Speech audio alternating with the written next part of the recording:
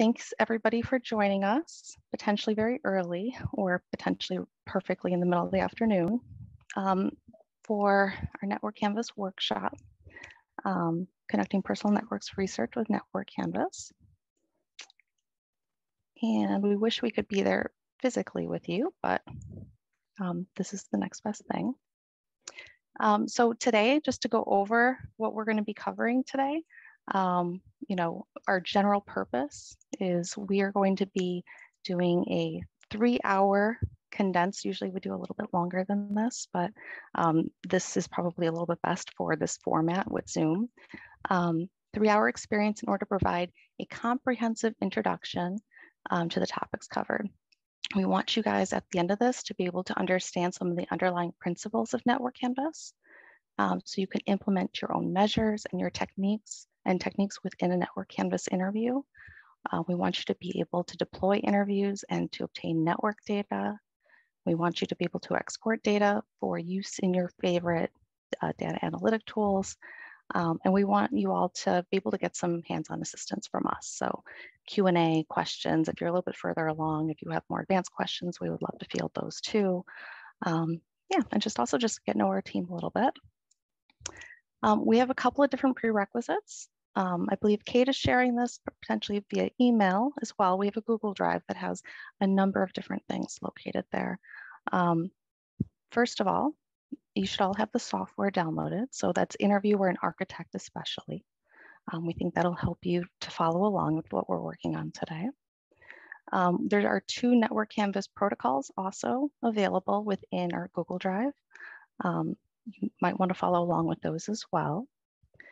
You're also going to, we'll be going through some example script and data files, and those are located there as well.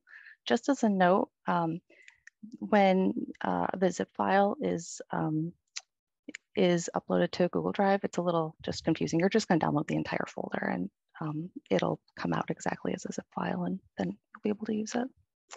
There's a tiny URL there if that's easier for you for locating any of those materials. If you have any questions, please use our Zoom chat.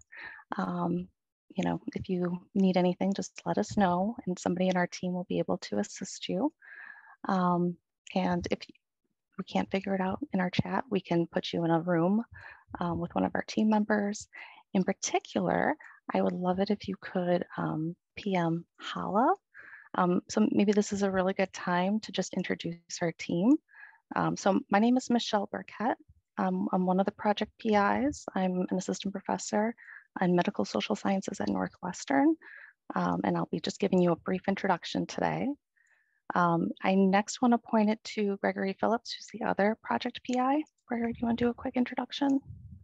Sure. Good morning, everyone. I am Gregory Phillips. I, like Michelle, am an assistant professor at Northwestern University in the Department of Medical Social Sciences and am also one of the PIs of the project. I am an epidemiologist by training, but have done a ton of network work with this wonderful team. Thanks, Gregory. Next, I'm going to point it to Kate, who is just very central to everything Network Canvas, and many of you have probably already messaged with Kate. Kate, you want to introduce yourself? Yeah. Hey, everyone. Thanks so much for joining us. I'm Kate Banner. I work closely with this team at Northwestern University on Network Canvas and a bunch of projects that are implementing Network Canvas in the field. So yeah, I probably had the pleasure of communicating with a number of you over email. If anything comes up during the workshop today, I'm on hand. So feel free to send me a direct message, either in the chat or by email is fine as well. Thanks, Kate. And then next I want to allow Hala to introduce themselves. Hi, good morning. I'm Hala Buckle, and I'm a data assistant at Connect, working with these folks on this project. And feel free to message me about any tech issues or anything else you need sorted out. Later today, thanks so much, Hala. And later today, you'll hear more from Bernie, from Pat, and from Josh, also core members of our team, and I'll let them introduce themselves before their sections. Cool. So And again, just as I said before, we will be recording today. If you have any concerns about that, just let us know. But again, the point of this is not to share you or your questions. It's really just to share the lecture content of what we're doing today. So let me just give you a brief overview of what we're going to be going over in our 3 hours together. So I'm going to be doing a brief workshop orientation, just giving you some understanding of both of the workshop and then also some of the core principles behind Network Canvas. And then Josh is going to be taking over and is going to be introducing Interviewer. And then Bernie will be doing an introducing of Architect. And then we'll be talking through making an effective Network Canvas protocol. We'll be doing a 15-minute break to give all of us just a little brief rest from Zoom. And then we will be talking about using Network Canvas data and data export led by Pat. And then at the very end, we'll be doing some Q&A questions. Don't feel like you need to save questions for the end, but certainly, if you have some, any kind of scenarios or things that are particular for your project, maybe that's a good time to bring it up. Any questions so far? Cool. Okay, so quick introduction to the project. So Network Canvas is a software suite that's comprised of 3 different apps: Architect, Server, and Interviewer. Some of this might be review for people who watched the video, but so Architect is an app that is really meant to build Network Canvas interviews, okay? It's something that is primarily engaged with by the researcher. It's not something that the interview participant necessarily is going to see. So this is really where you're building your survey that will be deployed, your Network Canvas survey. And then within Interviewer, that's an application that is really meant to be deploying the interview. That is what the research participant actually engages with. That is what, really when a participant thinks of Network Canvas, this is really what they're utilizing. It's something that the researcher might utilize just to load the interview into Interviewer, and then the Interviewer app is what actually gives it. And then Server is this application that is able to, so basically the protocols that are created within Architect, the survey protocols, really Server is meant to be this linkage between Architect and between Interviewer. It's meant to be a place to capture the data. It's meant to be a place to deploy to machines. And so if you have, for example, a very large study with numerous pieces of hardware that are deploying Network Canvas, maybe many different laptops controlled by many different RAs, Server can be really useful because what it's going to do is it's going to take the the protocol that was designed with an Architect, and it's going to be able to deploy it to all of those pieces of hardware at once and to make sure that the right version of that protocol is deployed. It is also able to capture the data back into it. So it's also able to be a place where you can have maybe 20 different interview machines, and it can also bring all that data back together into one spot. But today we're actually not going to be focusing much on Server. And the reason for that is, and you can then export the data from Server, of course. But today we're not going to be talking much about Server, because really what we found is that when folks are getting started with Network Canvas, it's really overkill for what they need, because you can also do the same things that Server facilitates in a more maybe simple way. So you can build a protocol with an Architect and then just load that protocol directly into Interviewer if you have only one device, for example. Also, we've found that for a lot of, for really large studies, they might have one data manager where having a single instance of Server running on a data manager's computer makes a lot of sense when you have one person who's controlling the data. But for a lot of folks who are getting started, they really don't have that same sort of scenario. And so because of that, server is just a little bit overkill, a little bit unnecessary, and you can get the data directly out of Interviewer itself. You can export data from Interviewer. So today we're really just going to be focusing on Architect and Interviewer, but I want you to know that it exists. And if for some reason your use case does map onto what we were talking about, a larger study with numerous pieces of hardware, maybe with a single data manager, then we think server is probably great for you, but probably not for this introductory sort of workshop. It doesn't make sense to focus too much there. Instead, we'll primarily be talking about Architect and Interviewer today. Okay. So I just want to quickly give you guys a little bit of an overview of some of the design principles that went behind Network Canvas that I think will also help explain how it works and how it functions. So the first slide I have here is just, we've really tried to design Network Canvas for intuitive understanding. And what that means is when it comes to interview participants and how they engage with the tool, we want everything to be as intuitive for them as possible so they understand what the task is immediately. And so we try to make everything very visually appealing. We try to really engage folks with touch and with trying to make these very abstract concepts like social networks as tangible as possible, with folks seeing these physical representations of nodes on a screen and ties in between, and having this task of drawing. We think that it makes everything a little bit more tangible to have it physically there. But it's not just designed intuitively just for the research subjects either. So also, for example, with an architect, we've tried to use similar visual metaphors to make it really intuitive for researchers as well.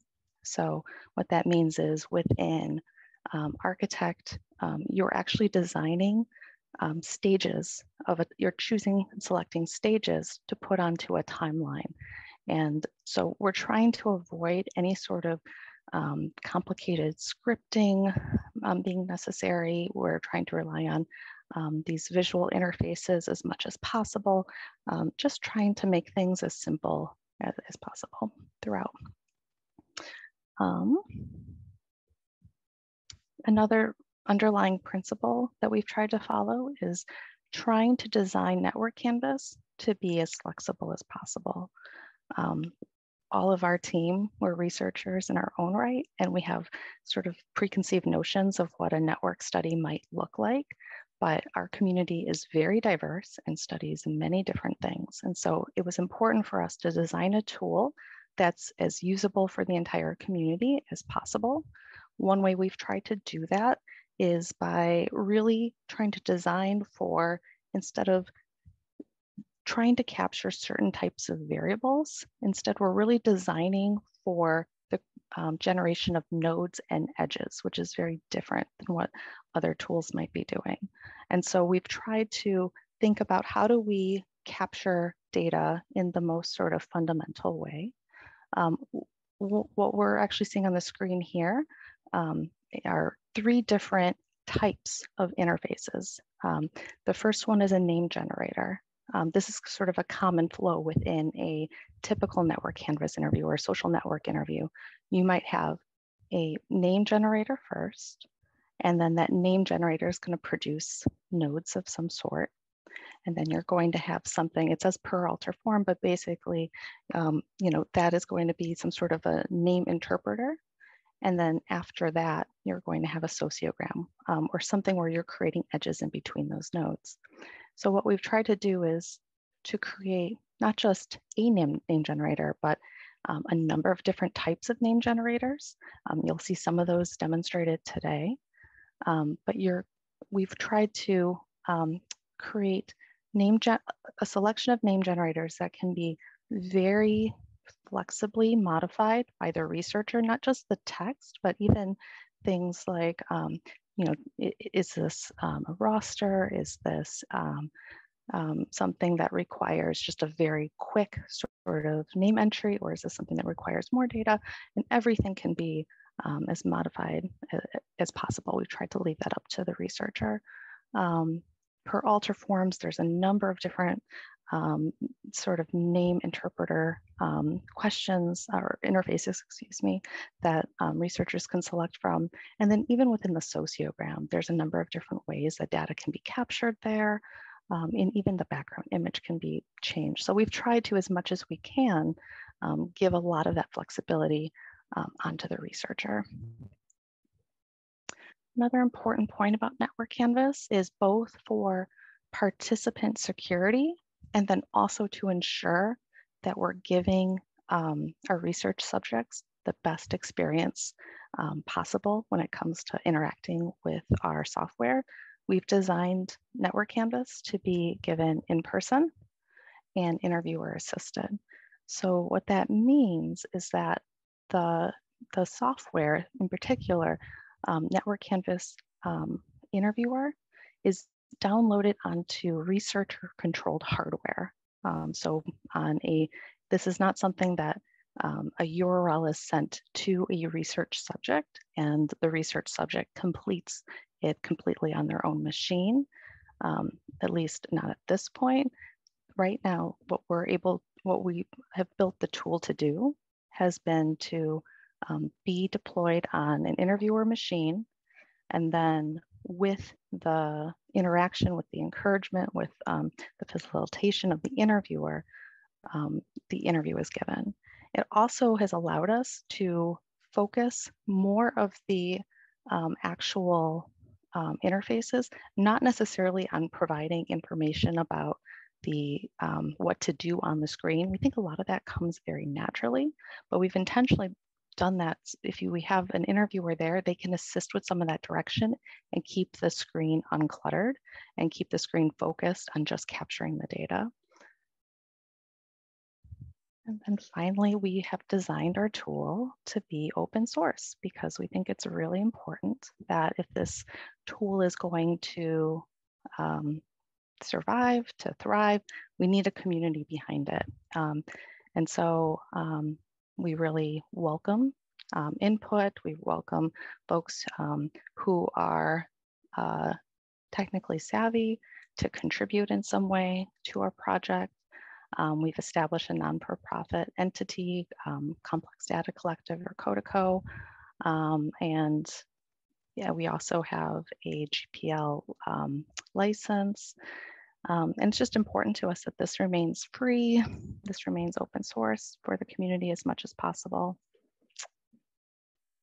And just a few things I want to point to in terms of things in case you want to learn more. So the first thing I would say is we had a manuscript come out last year in social networks. I would recommend that you guys check it out, especially if you're interested in learning more about the design decisions on the software. I'd also point you to our website, networkcanvas.com, if you haven't seen it yet. It's also a place, it's home to a lot of different pieces of documentation. We've created tutorials, we've created how-to guides. We've also created some videos. There's just a lot on there. And so, you know, some of your questions might be able to be answered by checking that out first. I also want to encourage you to join our mailing list if you aren't already. A link to it is available on our website, right at the bottom of the front page. And then finally, if you can't find out what you need, just email us, info@networkcanvas.com. And that is my section of the welcome today. Please let me know if you have any questions, but the next part of today is going to be introducing interviewer, and I'm going to hand it over to Josh. I'm Joshua Melville, and for the last 5 years, I have been designing and developing the Network Canvas software that we're talking about today firsthand. So my background was in sociology, and the tool itself actually came out of some of my PhD work and also a collaboration with the rest of the wonderful team over in Chicago.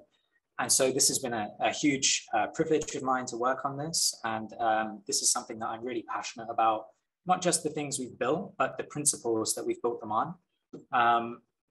So as Michelle said, I'm going to talk to you specifically about Interviewer today. And this is going to be a really quick whistle-stop tour of the software, just to kind of orient you to what it is and how it works. So just to recap a little bit of what Michelle said, we really think of Network Canvas as a whole suite of tools that kind of take you from the ideation and design process of your study all the way to the analysis, if you want to go that far. And Interviewer sits in the middle, and it's kind of the centerpiece of all of that. It's where the protocol you design meets the participants that you're interviewing and produces the data. Ultimately, that's going to be the substance of your work. So you really think of Interviewer as a purpose-built data collection app, but for network data. And that last part is really important because obviously we've had survey software for years and years now. And the difference is really that this is one of the first, not the first, but one of the first that is built specifically around the needs of personal networks research or networks research more generally speaking. And again, as Michelle said, this does have some implications. So just to recap, this is not something that's going to be installed on a participant device. This is something that you install on your own hardware, be it a laptop, be it a tablet, and we're going to discuss devices specifically later on. So the idea really is that you will need to manage and configure Interviewer on your own hardware, but once the interview begins, you're going to pass over control to your participant, and we've designed it in such a way that it will hopefully be intuitive for them. So one way you can think about it is that there are backstage and there are front stage parts of the app, where the backstage is where you will hang out, you will configure the behavior and the data aspects of the software. And then the front stage is the interview experience itself. And that's where you hand over to your participants. So without further ado, I'm gonna go ahead and jump into a screen share here. Just bear with me a second.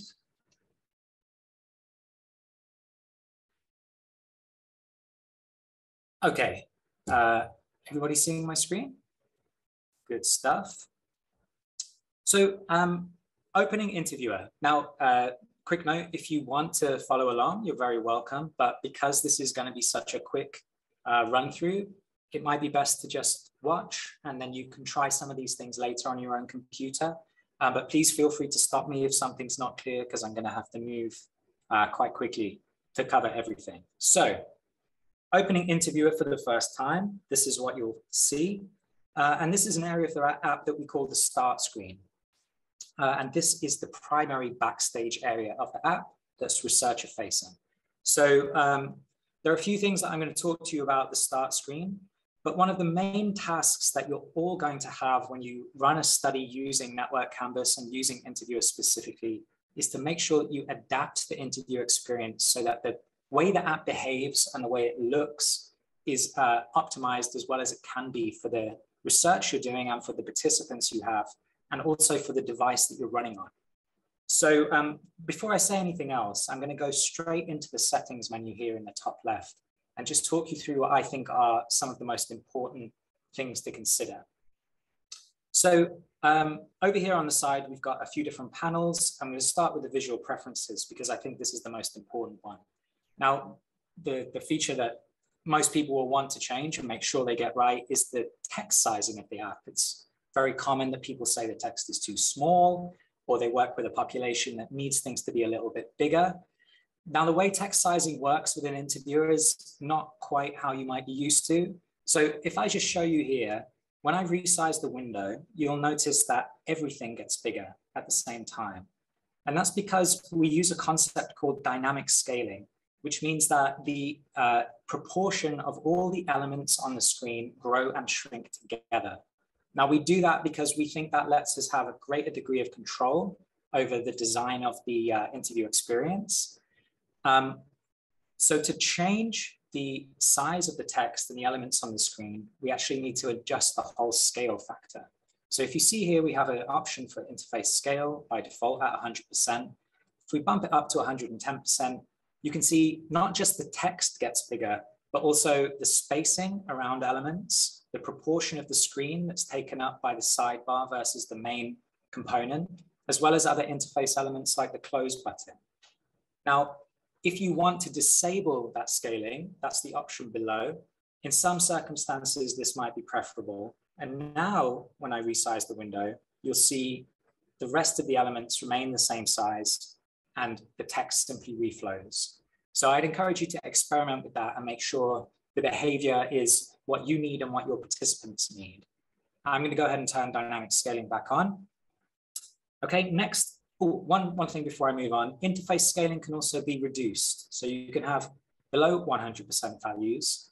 And as you may see when you build your protocol, there is a trade-off between the legibility and the amount of information density on the screen. So if you deal with particularly long values, maybe it's a roster that has extremely long labels for nodes, or whether it's a ordinal interface where your option values are very long, you may find that reducing the text size helps you to eke out a few extra characters so that the text isn't truncated. So as I said, I'm going to leave this at 110% because I think that might make it a bit easier for you to read on the screen capture. Next option, running full screen. And this really goes back to another point that Michelle mentioned, which is that one of our key design decisions was to try to create an interview environment that removed the baggage of using a computer and tried to minimize any visual complexity. And so part of the way we do that is that we intend the app to run in a full screen mode so that the rest of the operating system, whatever environment it might be, is hidden and the participant can focus on the task itself. So I'm going to go ahead and enable that. Hopefully that's still sharing properly. Now, the reason this isn't on by default is just because it can be a bit disorienting if you're not used to an app opening in this kind of kiosk mode. Windows users, for example, are not so used to properly full screen apps as opposed to just being maximized. This will hide everything, including the clock, the taskbar. And to get out of that, you'll need to use the Alt key or, of course, toggle the full screen button. Nevertheless, this is how we intend the app to run. And then the final option here is hinting at a little bit of the stuff that I discussed a moment ago about the way that your device can also impact the data collection. So again, as Michelle mentioned, we designed the software to be touch optimized. So it's really a series of interfaces built on tactility and touch-based interactions. And that obviously lends itself really well to being used on tablet computers. And a lot of the early push that we made was to show people this running on an iPad or running on an Android tablet. Now, over time, we realized that a lot of those devices don't have physical keyboards. And the consequence of that is that a software keyboard will come up anytime a participant needs to enter text.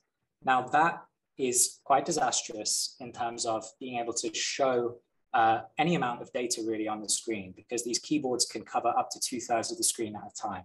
So what we did was we created an adapted version of some of our most commonly used text entry sections of the app, which allows you to keep the area you're typing into in focus while the software keyboard is visible. So if you're thinking about running on a device that doesn't have a physical keyboard, this would be something to experiment with. I'm going to leave it for now because I'm obviously running on a Mac. I have a keyboard. Just cover the other options here quickly. Data export is going to be discussed by Pat, but the long and short of it is that we support GraphML and CSV export with some various options aside from that. Pairing is a function associated with the server app, which again, we're not going to cover today, but if we did use it, this would be where we set the way that this interview device appears within server. And developer options are mostly not going to be useful for the majority of you, with one exception, and that is this function down the bottom here, which allows you to generate test sessions. Now, I'm sure a lot of you before, when conducting research, have been working on a protocol, but also wanted in parallel to understand the way the data is going to look when it comes out, so that maybe you could test analysis scripts, or maybe you could pass off the task of developing cleaning scripts to somebody else. Now, this test session feature allows you to automatically generate dummy interviews using any protocol that you have installed on the device. So it's a little bit of an advanced use case, but it could be useful for some of you. Okay, so closing the settings for now, having configured the behavior and the look and feel of the device, let's take a look at the start screen. So the way this works, this backstage area of the app, is it's a card-based interface where each card represents a task or groups tasks together. So the first task we've got at the start is the welcome screen, a little bit of an introduction to the software, and links to the 3 most important resources when you're first getting started, which is the overview video, which hopefully you've seen, the documentation website, which outside of this workshop is the single most important resource for teaching yourself how to use the software. And please tell us, by the way, if something's missing or can be improved on the documentation site. It's very labor intensive to produce, but it's also very important that we get that right. So we appreciate your help. And the last button here is a one-click installation of a sample interview protocol, which is designed to go through everything that I'm going through now, except in greater detail. And that's something that you're very welcome to go through in your own time. I'm actually going to install that in just a moment, so you'll get a taste of it from that. Scrolling, the import protocols section gives us 2 options. The first is to import from a URL. So some of you will have project websites, you may have a SharePoint, you may have some kind of cloud provider that lets you host your interview protocol file. That's a .NET Canvas file that is produced by Architect.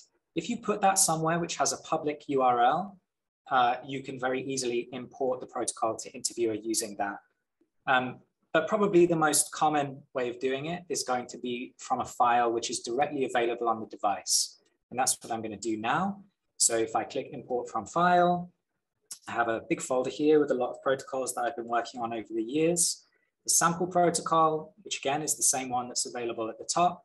I'm going to click Open, and you'll see the app unzips, extracts, and installs the protocol into the app data folder for Interviewer.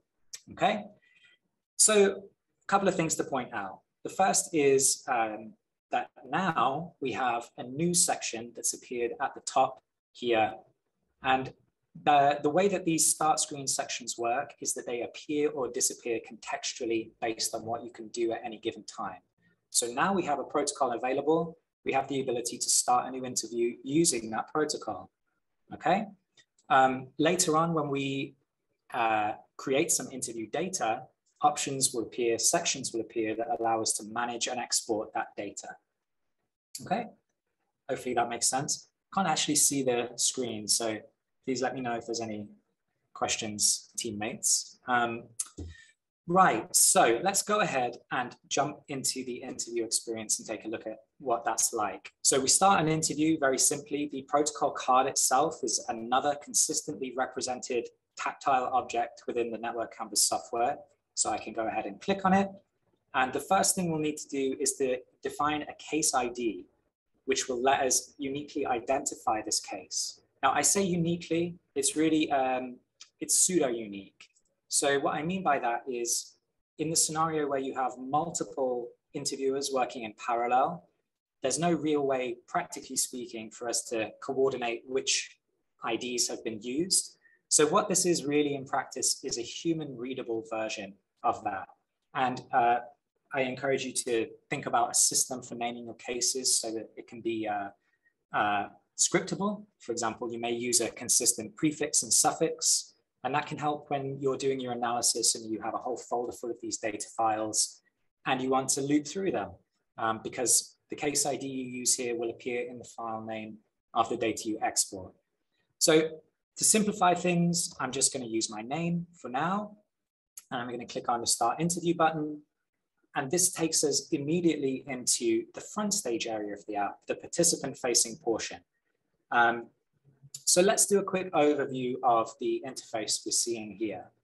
Now, the majority of the screen is taken up by this area here, and this is where whatever task you're currently on will be shown. So this is the primary part of the interface.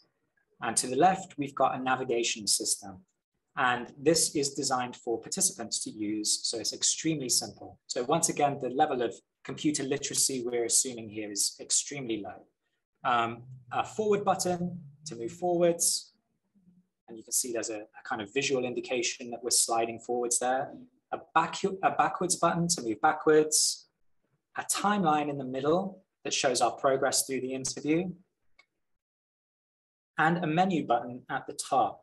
So let's just hop into the menu quickly and cover what's in there. First most important thing is we have an interview summary card here, which gives us some statistics about the interview so far. We have the duration, case ID, which we can change if we need to. And then this section here, which is actually quite useful. This shows you the number of nodes of each type that have been created in the interview so far, as well as the number of edges. So you could use that if you needed to keep track of, for example, nominating a minimum number of people or a maximum number of places or something like that. You could keep track of it here. Over on the main menu portion of this screen, exit interview button.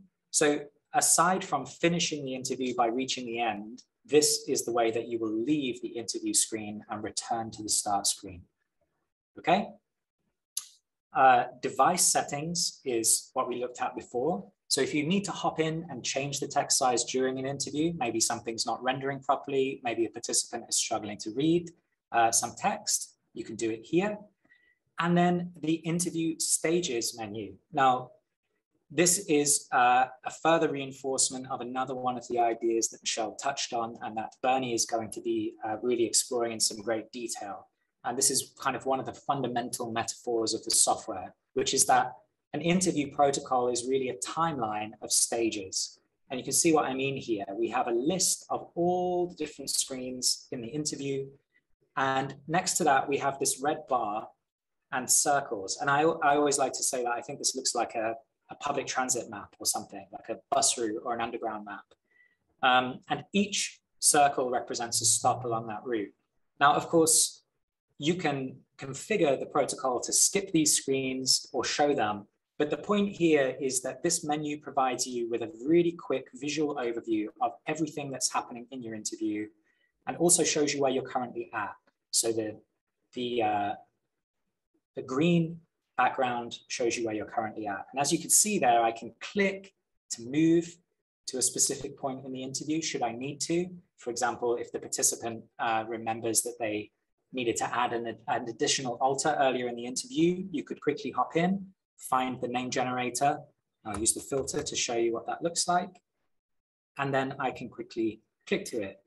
So you might have noticed I used a shortcut to get to that menu, which was just to click the timeline itself. So that's quite handy. That saves you a click. Okay, so that's the general user interface of Interviewer. That's how you get around and do most of the common tasks. So now I just want to talk quickly about and show you examples of the fundamental building blocks of network interviewing that Michelle mentioned before. And those are, of course, name generation, name interpreting, and edge creation for our purposes. So as Michelle mentioned, we try to build into the software a tremendous amount of flexibility in the way that protocols can be designed. And what that means in practice is that you as a researcher have some really important methodological choices to make about how you either front load or backload certain data collection tasks. And what I mean by that is you have a choice in how high burden you make certain elements of the interview. There is a certain amount of burden that's irreducible. But the psychology of how data is captured and the sequence that that happens in can play an important role in the amount of data and the quality of the data that you end up getting. So quite a good illustration of that is the name generator, or rather the name generators that we support in this software. So starting here, we have the lowest burden and the quickest and simplest means of adding alters to the interview. Now, these name generators have a common anatomy. So there's a prompt at the top. You can have multiple prompts if you like on a single screen, or you can split them into multiple screens. There's pros and cons of each of those approaches. And then there's an action button here in the bottom corner. very clearly just inviting us to add a person to the interview. So this is called the quick add name generator. And all that is required to create an alter on the screen is to add a label. So I'm going to go ahead and just add some of my teammates, if I can spell. And let's do me as well. And you can see I'm able to very quickly create alters just by typing a label and clicking enter. Alters are represented by circles of a specific color. And as we'll see in the architect section, this is all part of reinforcing the consistent visual representation of the building blocks of the network to the participant and also to you as the researcher. So increasing the complexity a little bit, let's think about the scenario, which is quite common, where you'll have multiple name generators and participants will often have the urge to renominate somebody that they've already mentioned. And so the way that we handle this, or at least one of the ways in Network Canvas, is to introduce the concept of a side panel. So you can see here, we have a separate prompt here. We're asking about who we've discussed social networks research with. And I may want to nominate Pat. And I do that by dragging and dropping from the side panel to the main panel. That's one of the tactile interactions that I was discussing earlier. Of course, I can still nominate additional people on this screen as well. So that's a name generator with a side panel. But what about if we want to collect more information along with the alter nomination? So what about if we want to get some attribute information as well? We need more than just a label. This is where we can increase the complexity, front load more of the burden, and use a different version of the name generator, which implements forms. Now, forms are one of the most powerful and, if I can say, one of the most dangerous concepts within the software. Powerful because, as you'll see here, when I click the add button, I now am presented with a completely customizable form where, as a researcher, I could collect any number of attributes of several different types. So extremely powerful, dangerous precisely because of that. The temptation becomes overwhelming almost to add all of your variables to this name generation process, which of course has the effect of making it extremely tedious to nominate alters. But this is one of the balancing acts that I think Bernie's going to discuss in greater detail.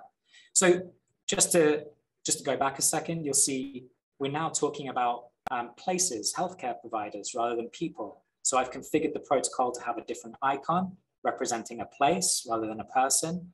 And once again, clicking the icon now shows me a form rather than a simple label. I'm going to give it the label hospital. And then we have a non-text kind of variable here, an attribute. This is a date time input, or rather a date picker input, where I can choose my visit date. And then I have a free text input where I can provide as much information as I want. If I click finished, same as before, the alter is created.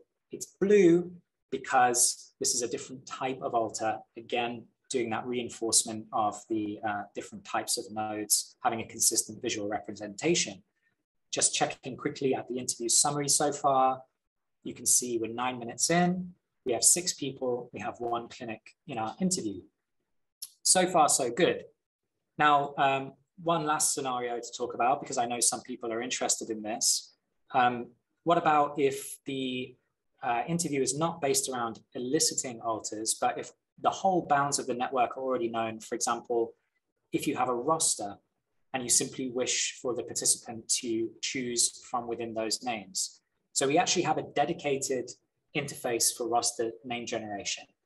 And the way this works is that the roster is presented on the left-hand side in the form of these visually customizable cards.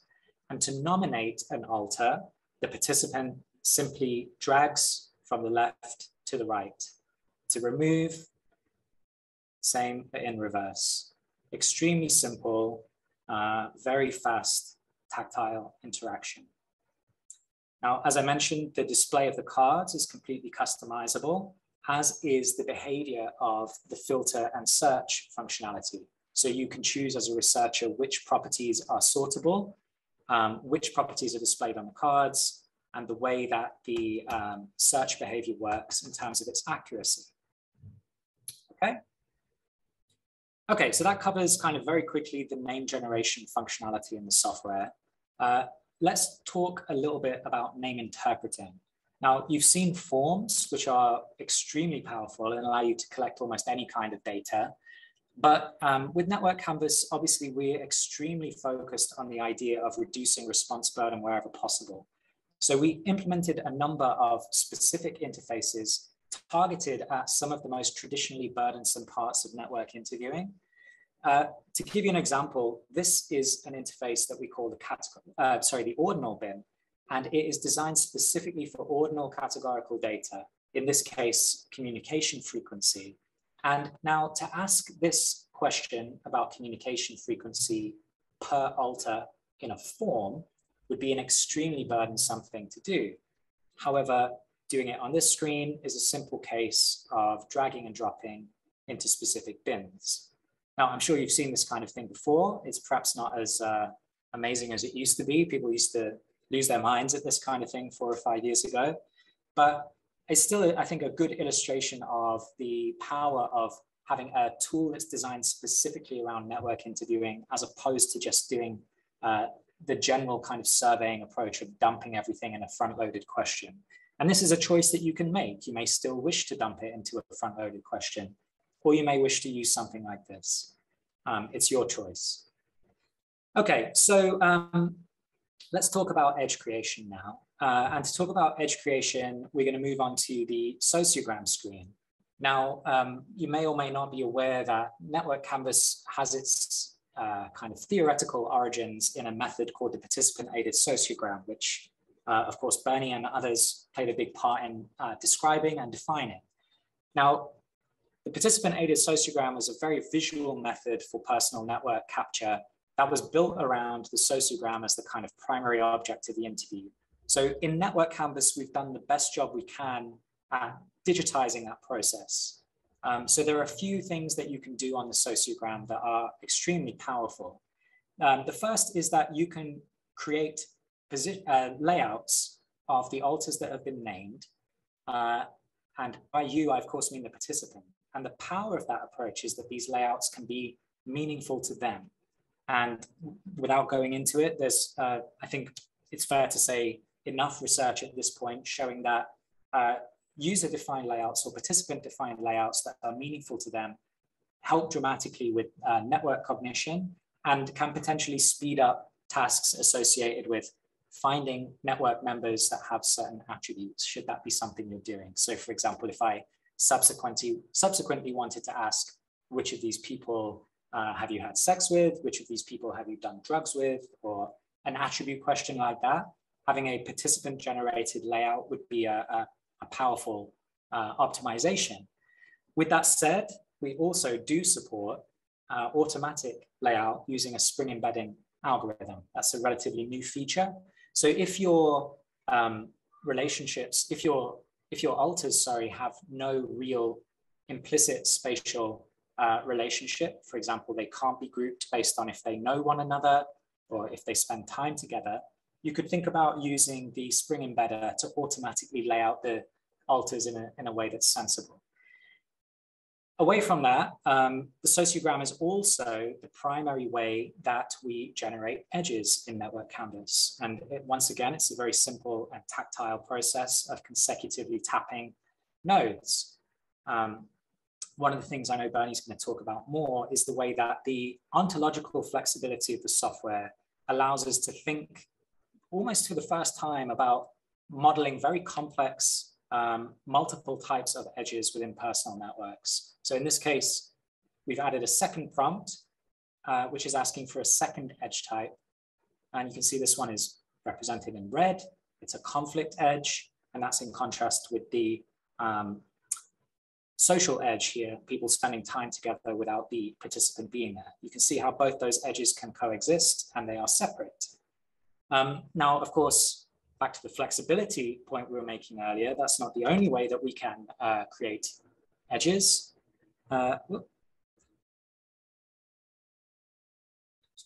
We have a dedicated systematic appraisal of edges called a dyad census, which some of you may be familiar with. It's used extensively in certain disciplines.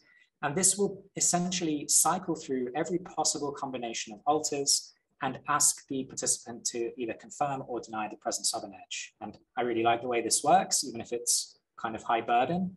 So we again have the prompt at the top. We have the two alters we're considering. We have a simple yes/no evaluation of if they spend time together. Clicking yes creates the edge and moves to the next pair. That's a really nice interaction that kind of minimizes the burden of doing this kind of thing.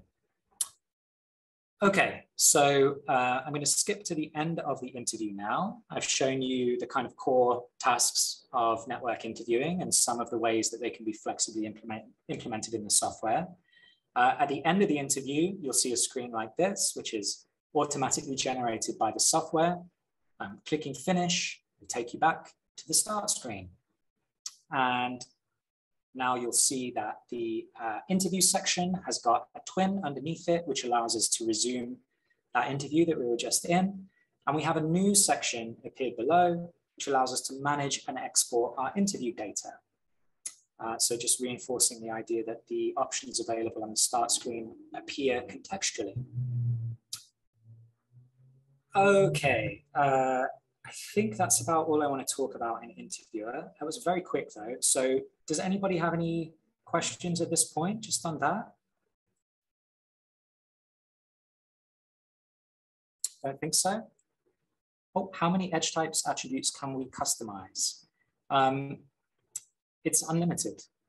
It's practically limited by the complexity of the task, but you can define as many node and edge types as you'd like. And actually, one of the really interesting avenues of future research that I would love to see is people exploring kind of doing things monolithically with one type of edge and node versus spreading things out into a kind of hypergraph. And that's another area of functionality that we're also looking at ourselves. Because one limitation I should add is that interfaces such as the sociogram can only currently represent a single node type at a time. So that's something to bear in mind. Okay, I'm just going to quickly head over to a quick discussion about choosing a device. Because as I mentioned, this is a really important part of getting the interview experience right. And there are three concerns I just want to emphasize to you. The first one is about keyboards, because a ton of people send us their protocols and they're full of very beautifully thought out, elaborate text-based instruments for their name generators and for their per alter forms later in that interview. But they haven't considered the fact that they want to run this study on a small device that doesn't have a physical keyboard. So keep in mind the device you choose should have a keyboard if you're doing any amount of text entry. The second point is to remember to think through your data management workflow more generally. And what I mean by that is that if you choose to run Interviewer on a tablet device, you need to understand how to get data onto and off of that device, because that's beyond the scope of the software to really help you with.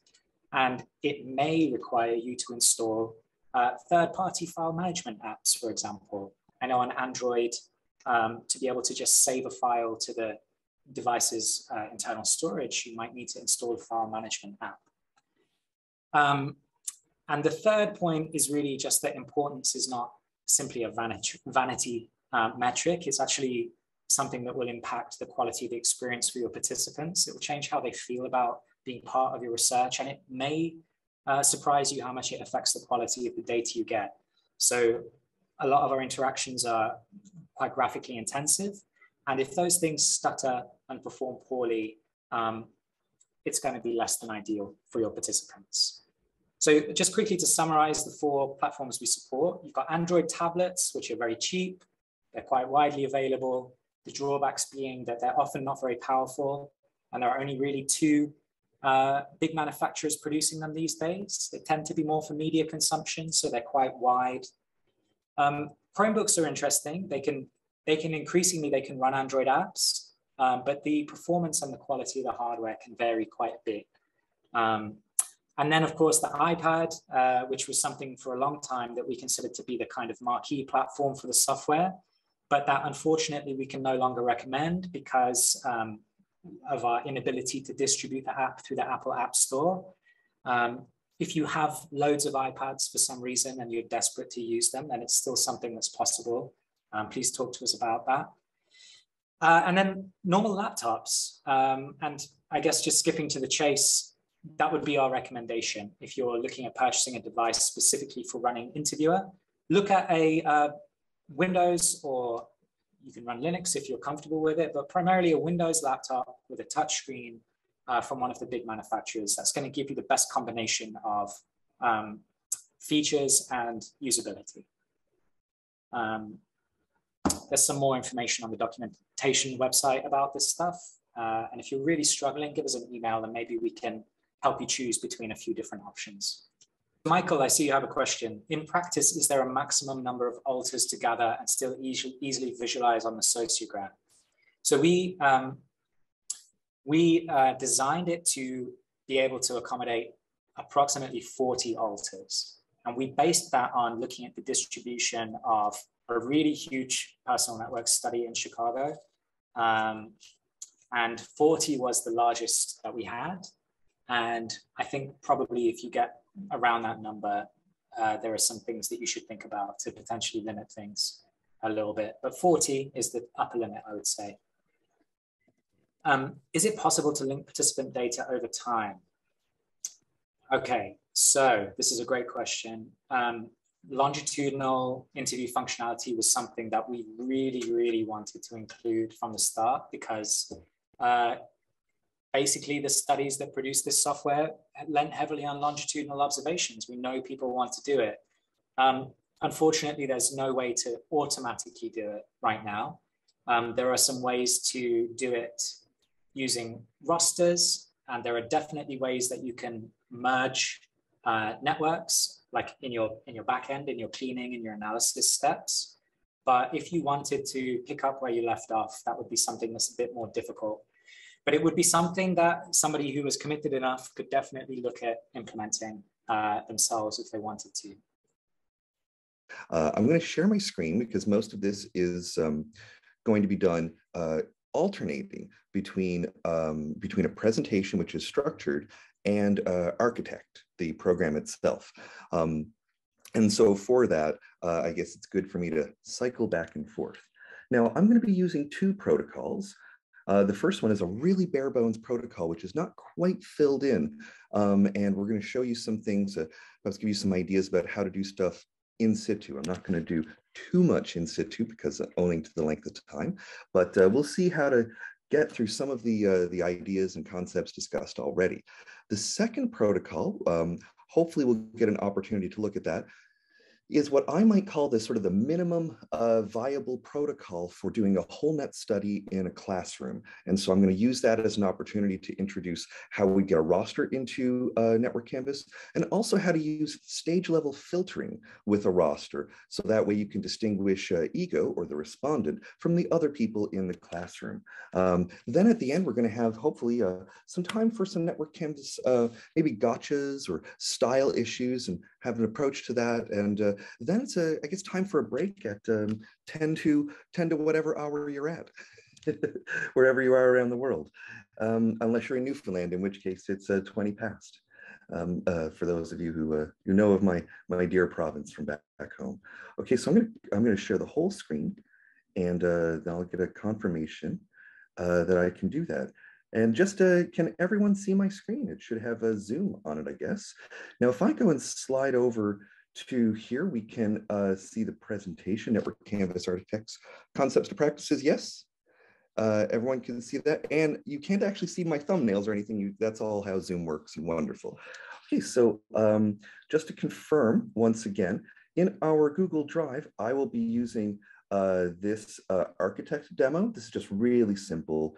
And there was a version that was up a week ago. I've changed only a little itty bitty of it, so it shouldn't be an issue.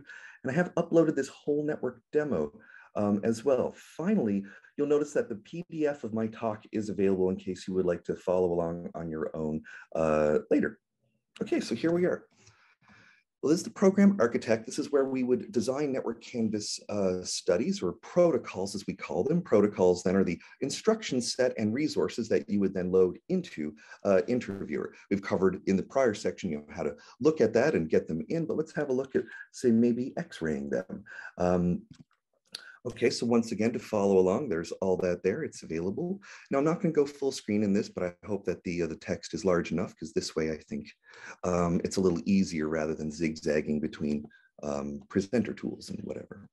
So first, principles of network software. I just want us to think about the different kinds of objects and the kinds of data about those objects that we think about in a network canvas. And actually, this is one of the places where network canvas distinguishes itself from, say, traditional survey software. Traditional survey software normally has what we would call input controls, and we have input controls too, so we'll see those later. Josh mentioned that earlier, but we actually have the notions of networks as objects. And so we might have an ego as an object. I've put ego here as a rounded square to signify that you don't actually see him or her or them. And then we have the actual notions of the nodes. Now, nodes in network canvas are nodes in a graph sense, but we use the language of egocentric analysis often within Architect when giving some guidance. So I'll generally refer to them as, say, these would be alters that you would nominate. They would be, and if there's some relationship between ego and alter, we could call it a direct tie or a property of alter, in fact. And then we have this notion of indirect ties, that is a tie that is being seen by ego. So I may see two friends and I can establish whether they know each other or whether they share a meal or whether there's some more, you know, do other serious things that we would be interested in: public health, drug use, sex, etc. For the most part, I'll be using sharing a meal as the sort of anchoring or organizing principle here, or organizing set of questions. Okay, so we have ego alter edge, and an alter edge. So now, to remind, you can have multiple node types in any given network canvas interview. So here's an example of some of them. We don't specify them ahead of time. We ask you to specify that, but we do know that Architect requires you to have a node type for just about any screen, except for information screens in between the stages. Network Canvas also allows you to have multiple edge types, which can be defined by a user, and you can set both the name and the color of them. Now, you'll notice that the dots on either side are gray here. I want to indicate, as referenced by Josh earlier, that you can create edges between any type of nodes, but only within that type of nodes, certainly currently. And so you can create a friend edge and then apply that to the people who share meals. So which of these people share a meal with each other? You can have that friend edge, and also for a different type of node. Maybe the nodes might be businesses. And so if you have, I don't know, if you see businesses are friendly, I'm not sure why that would make sense, but you know, you can do it. The point is that nodes are objects, edges are objects, and then we can link the nodes using the edges, but they're not like one is necessarily entailed by the other. And we'll see how that works now in a minute. What we're going to look at in Network Canvas or in Architect requires us I guess it's kind of an orientation sense here. And Michelle first introduced this. There's a notion of an interface. And an interface is a way we collect data. It's, we might think of it as an instrument with certain affordances. They might have buttons or squares or circles or something. So we might talk about the categorical bin interface. Now, a stage is a specific instance of an interface, and that's something that you would create. So you can create multiple stages with multiple categorical bins, and so each one is a categorical bin interface, but they are indeed separate stages. Some stages are just one question. So we can see some examples of those below, and again, a categorical bin would be one of those where it's just one question on that page at a time. So that's one prompt. On the other hand, we have the opportunity to have multiple prompts on the same page. Sometimes that happens sequentially. So we can have a name generator with multiple prompts. It's just one stage. And the first prompt might be discuss important matters. The next prompt might be giving you social support.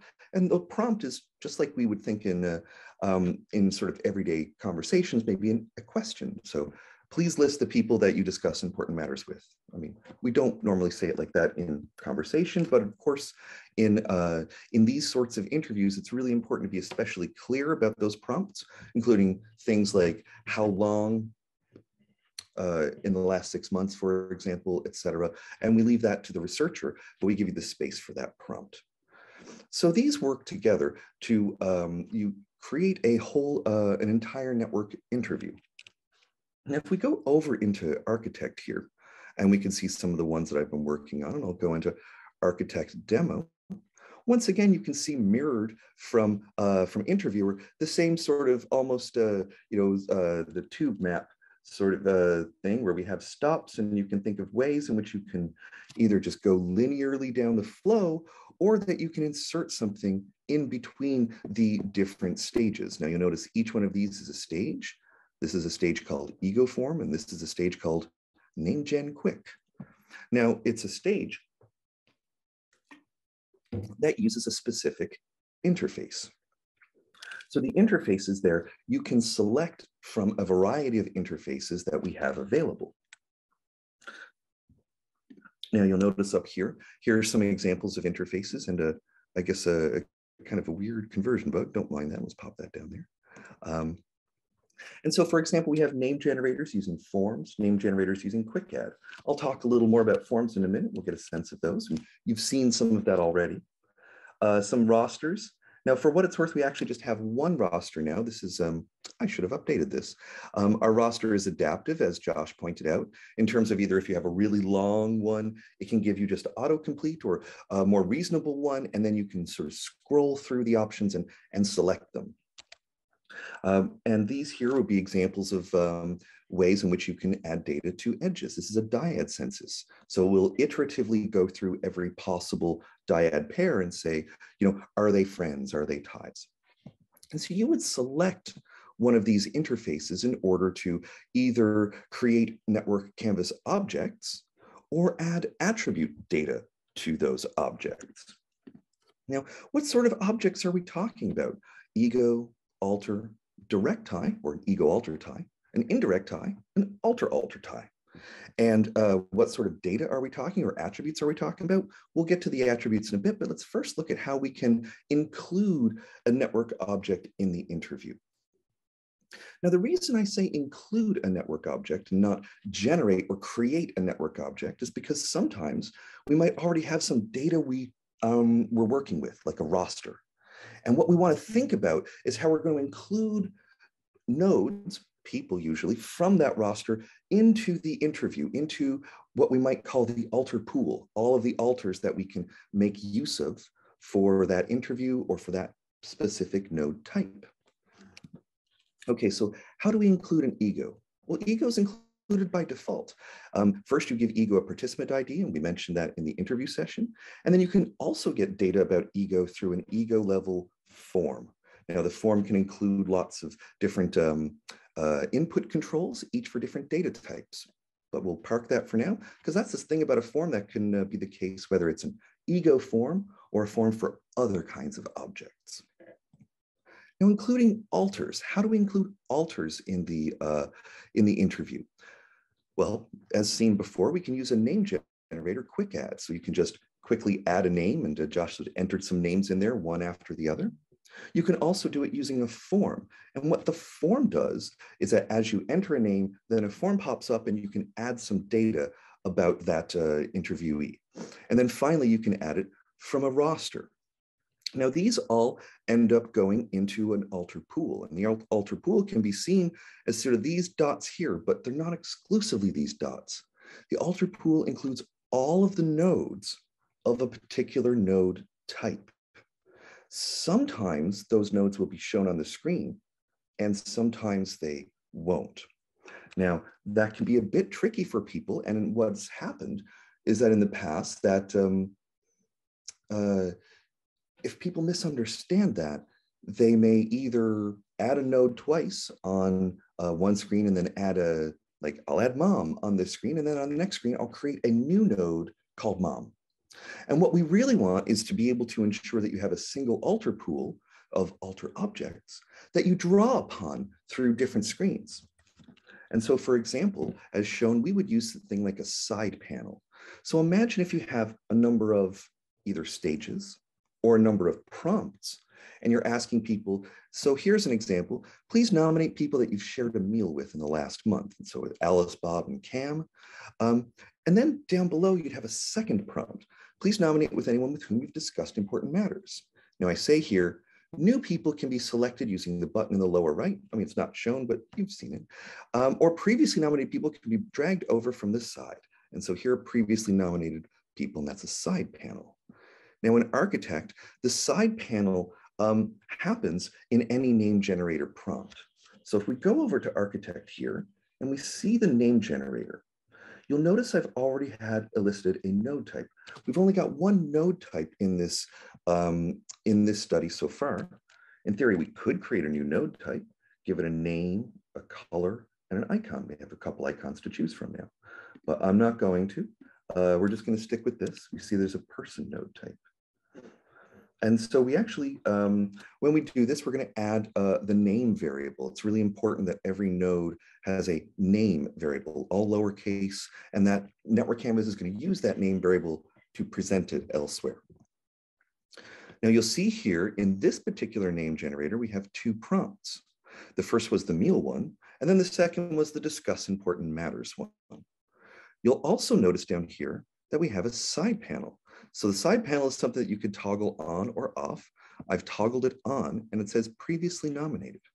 Data source, use the network from an in-person interview, or you can also use network data file or a roster. But in this case, we're going to use an in-progress interview. So that's all good. And that's pretty much it for this stage, but we can preview this and I'll show you how that works in interview. Now you notice that in Architect, that means you can preview what things look like in Interviewer. But remember that two things. First, when you do this, the program doesn't have any memory of what's happened before. So every time you preview, you'd have to enter new data if you're testing a form.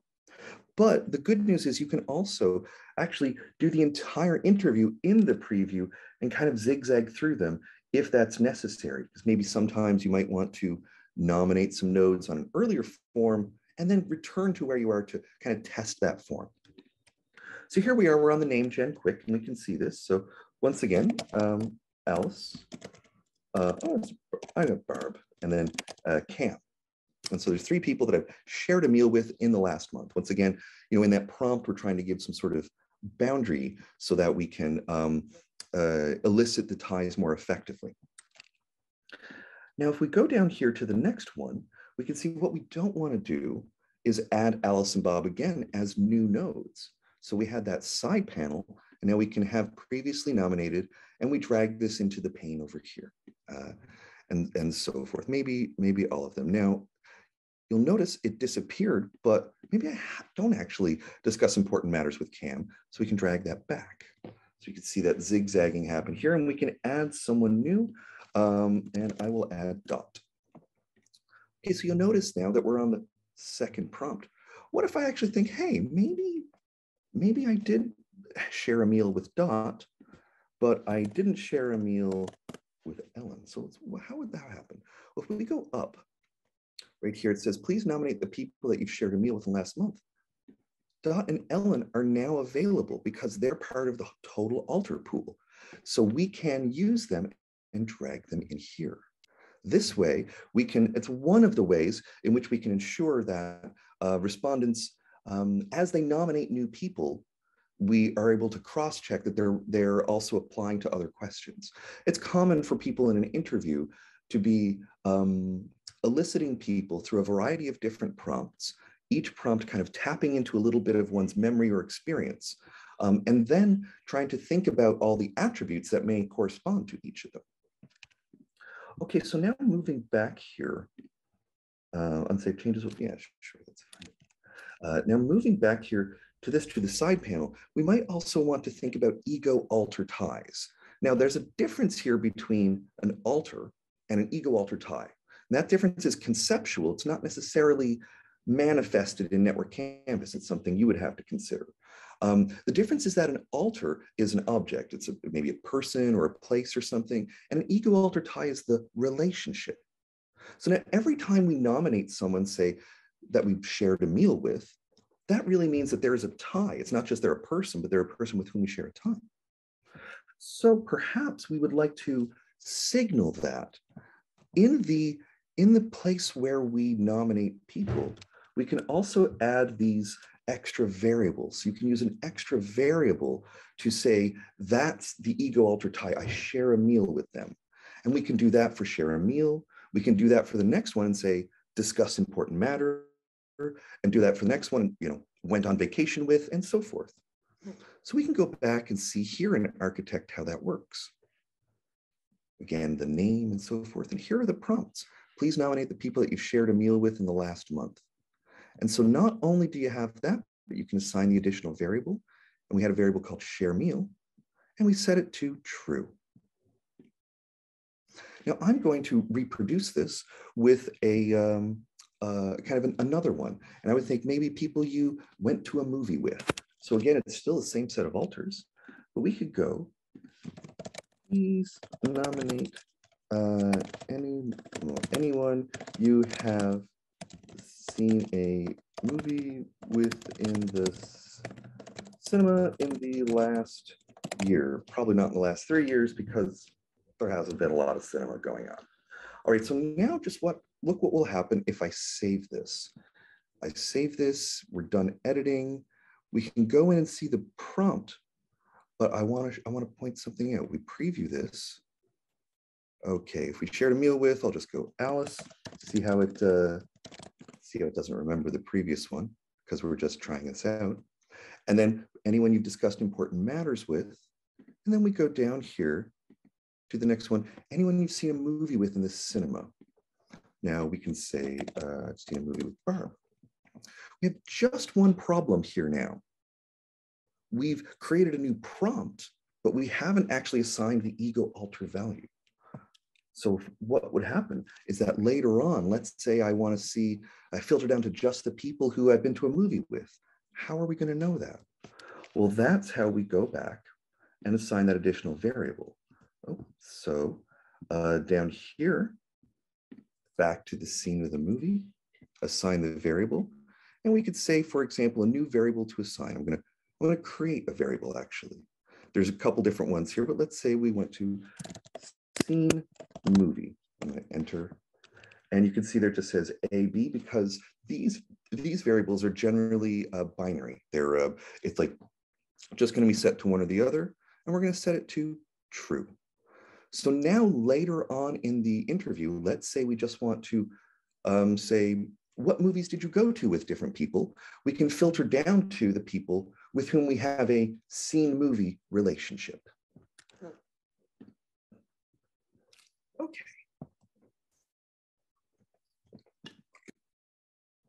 Now, what about alter ties? Those are really the place where personal network work can be really exciting, but really challenging. Those are the things that we want to represent on the screen. These are the relationships between two people or two nodes that you nominate. And we have a number of ways of doing that. The original one was the sociogram. We included the sociogram because of both philosophical and more methodological reasons. The philosophical one is we want people to think of this network as a network. We find that it gives a certain level of buy-in, that it, when people see it as a network, they kind of think that we're not just extracting data, we're co-constructing an object. And they find that very comforting in many ways. Sometimes people find it just cool. One of the most popular words that's used to describe this is fun. So that's pretty cool and fun. All right, but now, the sociogram has some drawbacks. As you have more nodes on the screen, it gets very dense. It gets very hard to be sure that you're going to guarantee every node or every edge between every pair.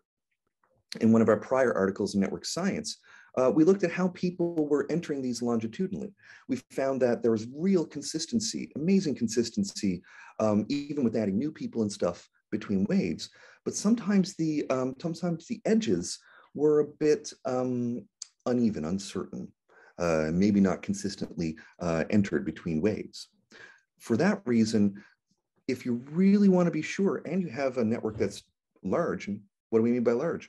I'm not sure. Pre-testing might help, but I would go with more than 10 to 15 people. You would definitely want to consider a dyad census. It's slow and it's tedious, but it gets the job done and you evaluate every single edge pair. You'll notice we also have a way of creating alter ties using this, what's called a tie strength census. I mean, strictly speaking, here's a series of values that you can add. So instead of saying, is a tie there, yes or no, you can say something like, is a tie really strong, not so strong, not strong at all. Also, you can filter edges and nodes, or filter nodes in such a way that maybe you just want to mark some with the dyad census, and then only for those, then go and look and check the tie strength. So you can combine using filters, this way of selecting different nodes and edges together to thereby minimize burden. We know from past work that individuals are better able to detect closure to those with whom they have more relationships, have more different social contexts. So if you have a network of 30, 40, or 50 people, getting all of the triangles might be really hard. You may want to subset it to just asking within family or within another group. Okay, so now that we have including alter ties, I said, well, what about within family or group?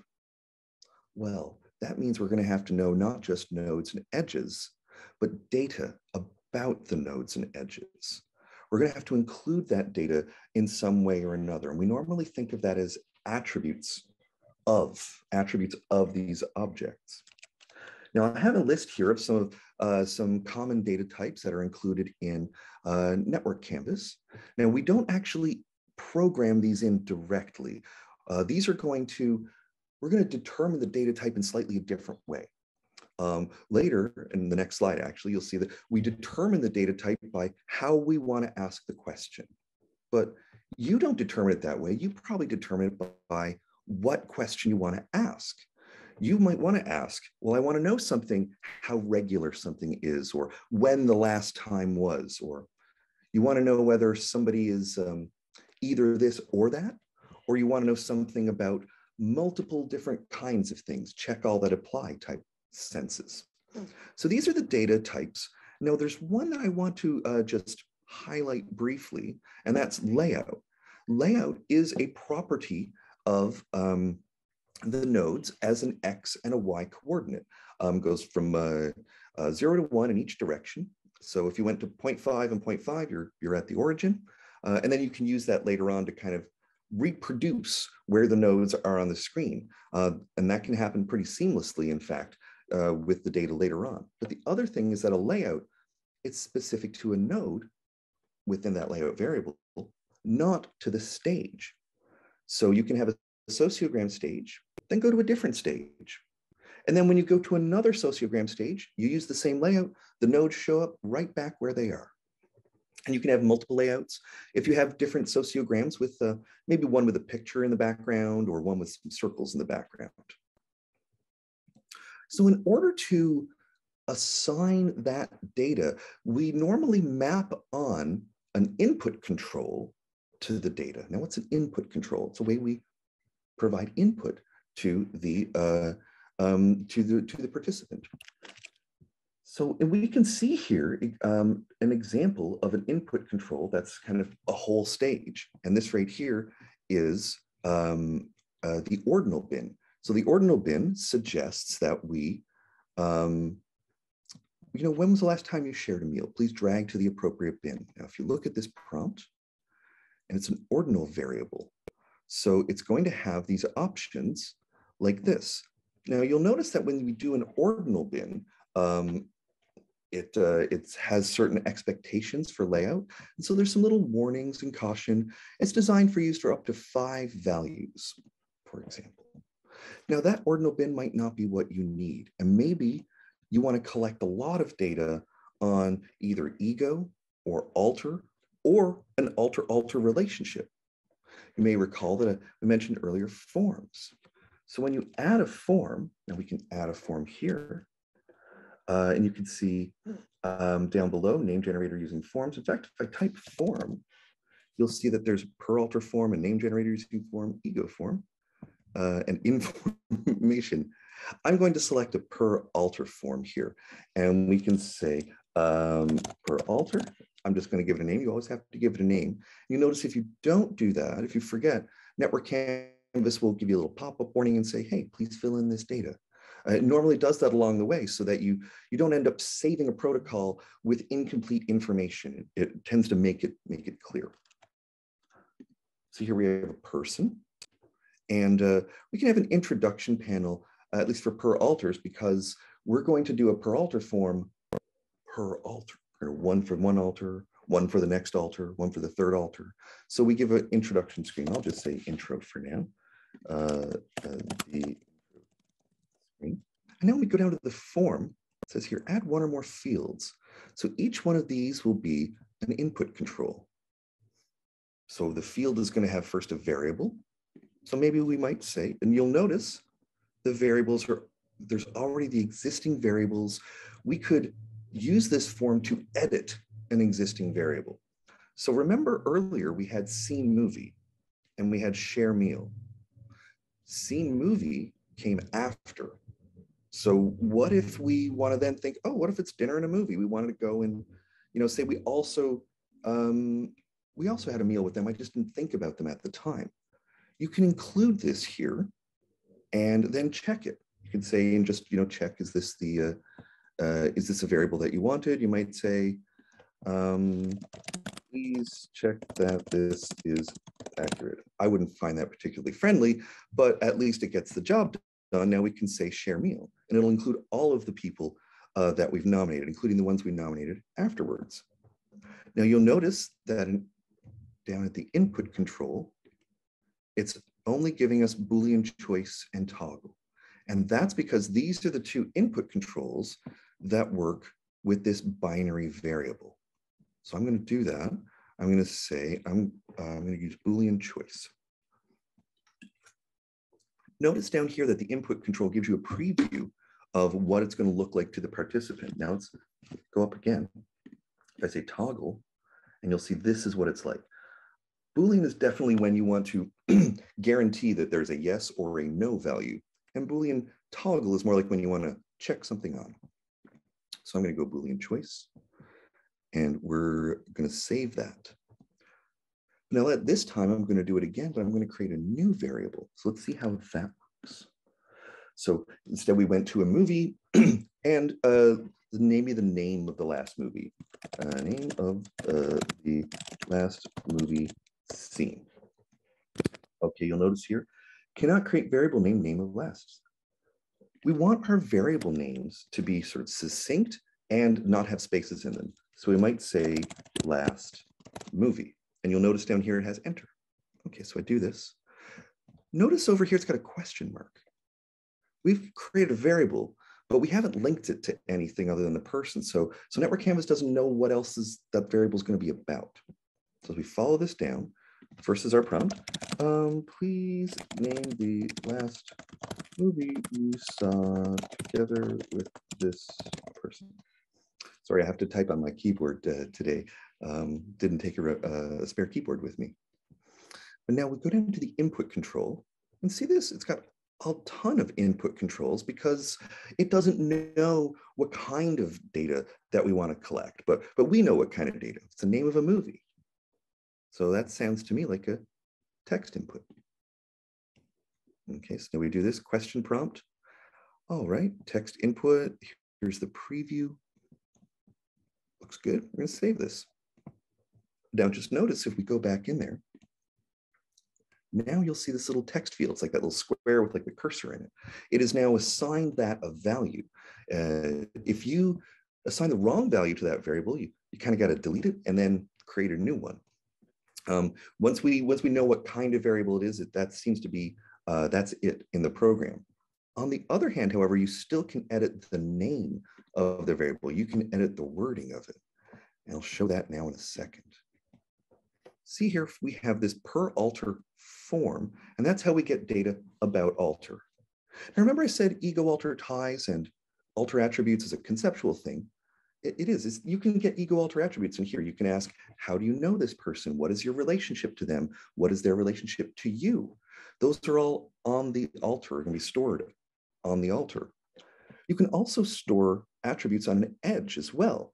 It's kind of the same thing, except you might have an edge form, and it'll have person number 1 and person number 2, and then you can say things about the relationship. For example, are these people friends with each other? Do they like each other? When's the last time they met? Remember, because it's an indirect tie, it's your perception of 2 other people, or the participants' perception of 2 other people.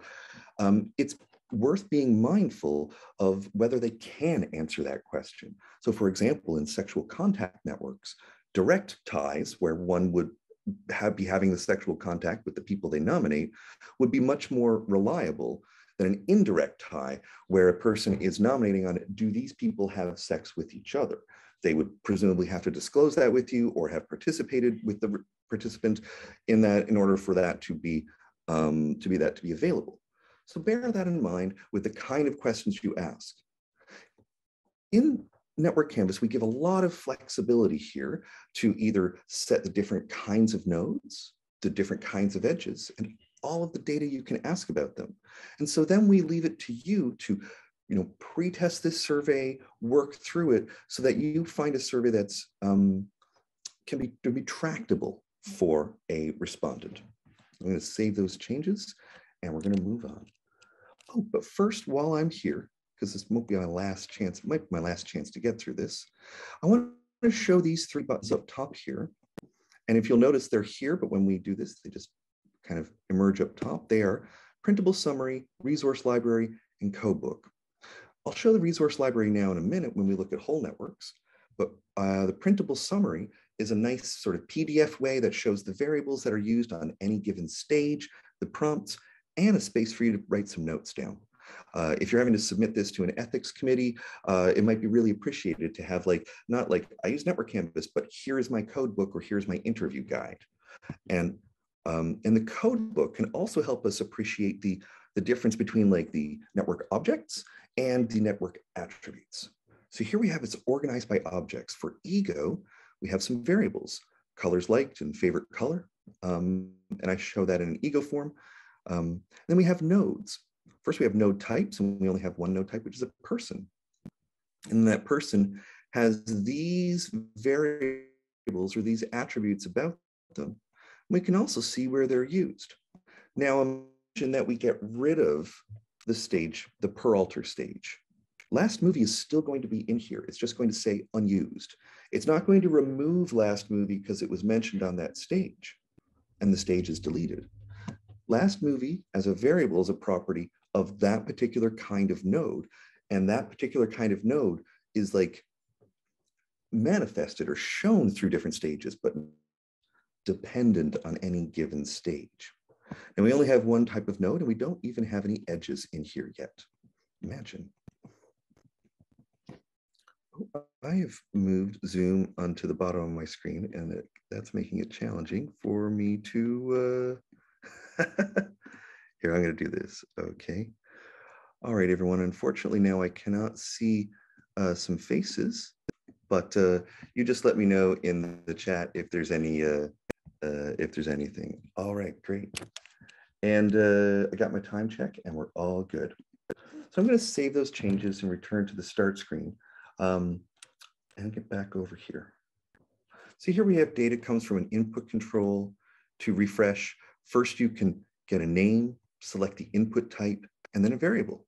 Now recall that there are both, as stated above, ways in which we can have an input type that's a whole stage itself, like our ordinal bin or a categorical bin, but we can also combine some of those into a form.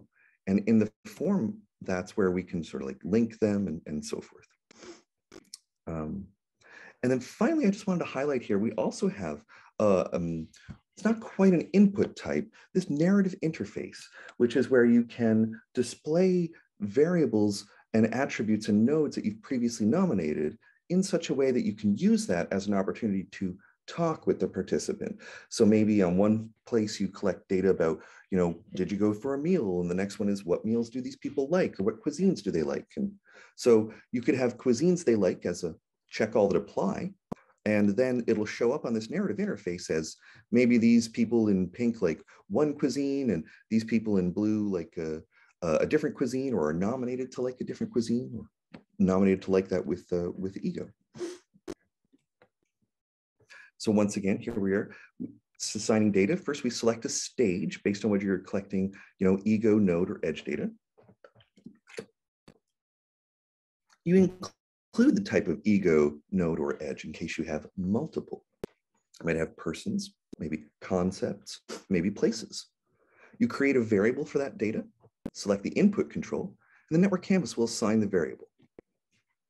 Now, once again, these can be done per object. And so if you have an ego object, you can have an ego form, an alter object, an alter form, and an edge object is an edge form. Or you can do it per network, which is we take one kind of input and we do it for everyone in the network. In terms of choosing whether to do it per object or per network, I would recommend that we think about the experience of the participant and how we're priming them.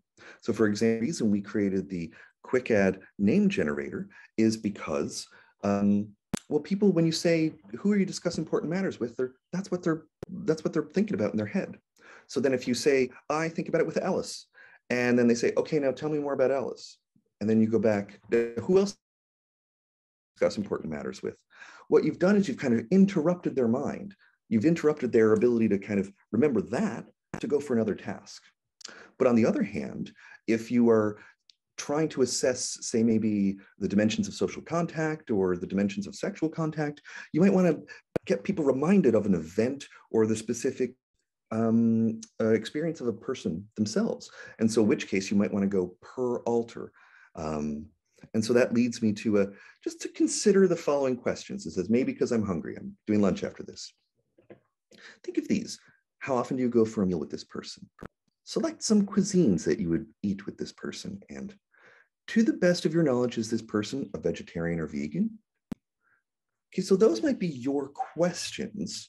But now, thinking back to architect, what are the data types that we're expecting for each of these? What are the input controls which would work for each of these data types? Should these be per network or per alter? I'll give you a minute to think about that. The first one, how often do you go for a meal?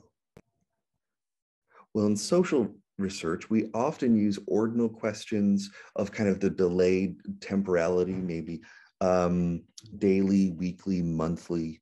There's some, challenges to that. The time series or the time use people may say it's most reliable to just ask whether you've been for a meal within a week or not. That's a different question. But we would say that's an ordinal one. Select some cuisines that you would eat with this person. That would be like a check all that apply. And to the best of your knowledge, is this person a vegetarian or vegan? You might want a binary question to say yes or no, or maybe an ordinal question that is check only one, which is,